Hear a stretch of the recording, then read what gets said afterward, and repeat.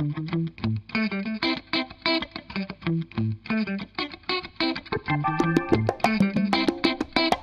Natural Horse is a play about a family of immigrants from the Soviet Union who are now living in suburban Wisconsin, and they adopt a feral horse. It's about their sort of adventures and misadventures taking this wild animal into their home.